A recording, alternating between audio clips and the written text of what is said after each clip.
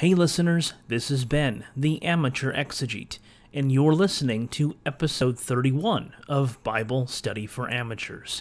Today's episode is, Without Excuse, is Paul referring to atheists in Romans 1?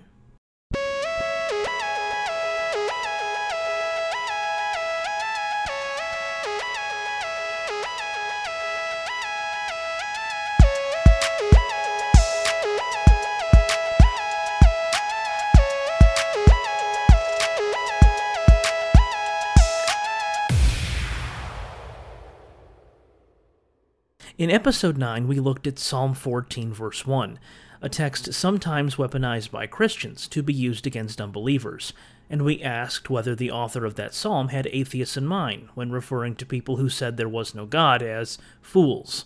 Spoiler alert, that isn't what he was doing. Today, I want to look at another text that is often used by Christians against atheists, Romans chapter 1, verse 20. Here is that verse as it appears in the New Revised Standard Version.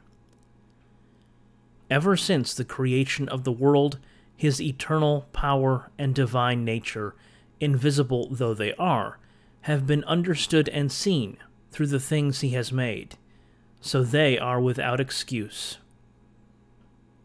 Here is the late R.C. Sproul, a Calvinist and popular Bible teacher, using Romans chapter 1 verse 20 as a springboard for a discussion about unbelievers.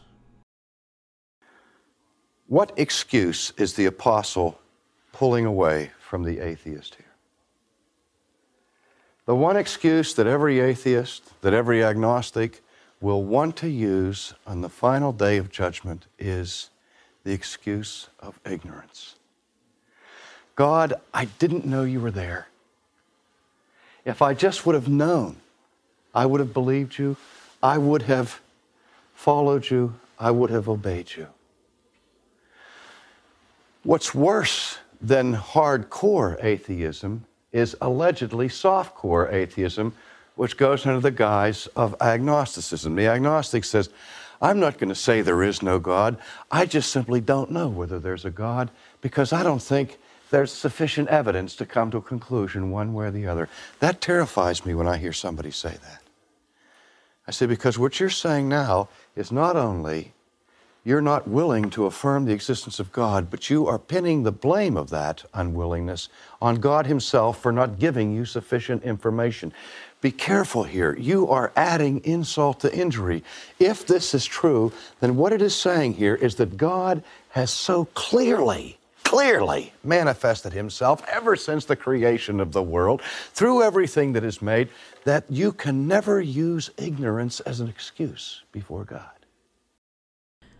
My apologies to you agnostics. It looks like you are in really big trouble come Judgment Day. Despite its usage among many a Bible teacher in pulpits and even classrooms around the world, we should ask ourselves whether this is something Paul intended in this text. Does Paul mean to attack atheists here? I don't think so.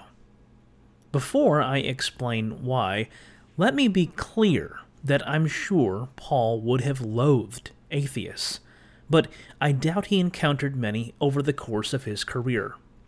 Though there were certainly atheists in Greco-Roman antiquity, it's doubtful that they represented a significant portion of the population.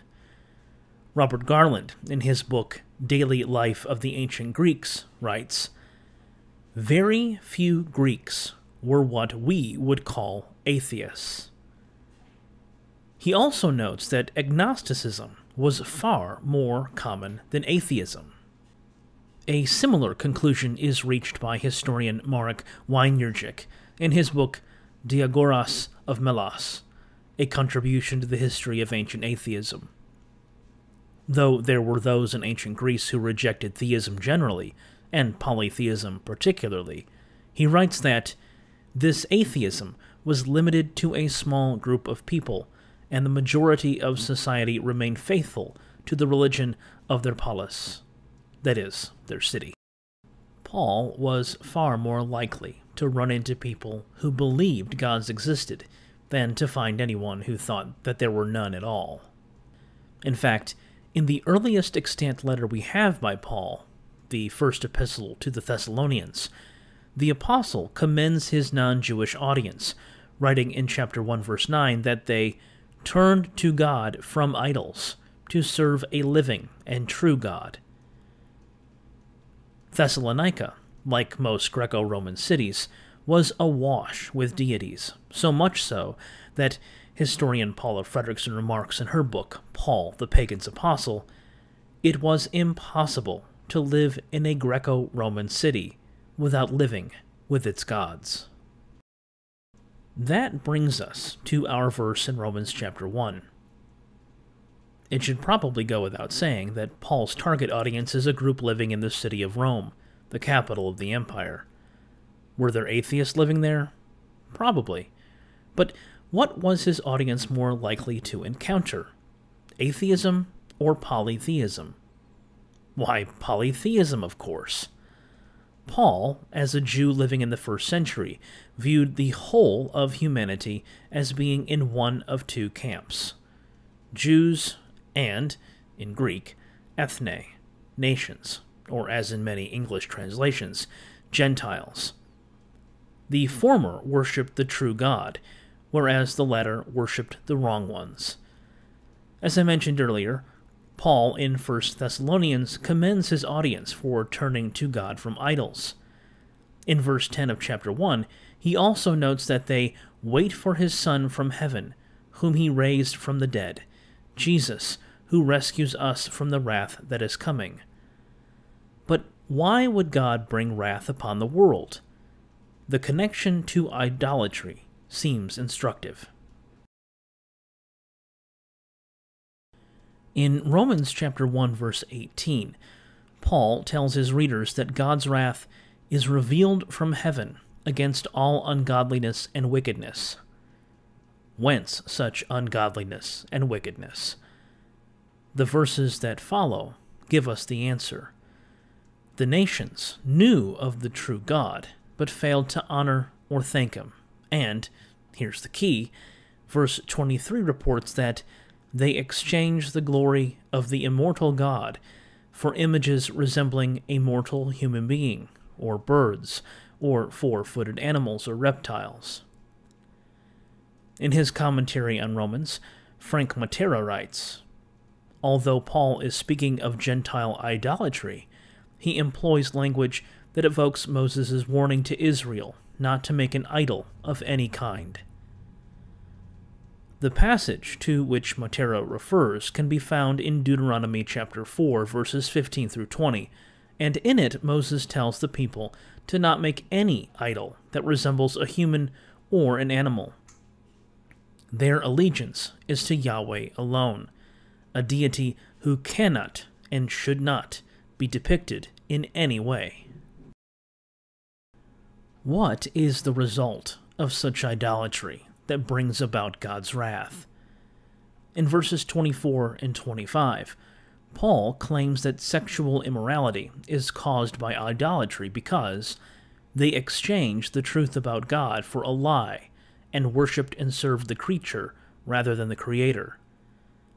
And not just sexual immorality, but, per verse 29, every kind of wickedness, evil, covetousness, malice, including envy, murder, strife, deceit, craftiness, making them gossips, slanderers, God-haters, insolent, haughty, boastful, inventors of evil, rebellious towards parents, foolish, faithless, heartless, ruthless.